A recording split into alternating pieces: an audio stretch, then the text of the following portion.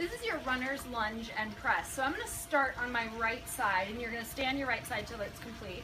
So reverse lunge all the way into a runner's lunge, which is all the way back until the weights come right down, framing that foot. Right here, stand up, pull that knee through, and press. Back down, runner's lunge, all the way down, up, and press. This should be extremely challenging. A nice heavy weight. Beginners just use a lighter weight, do one side, and then do the other side.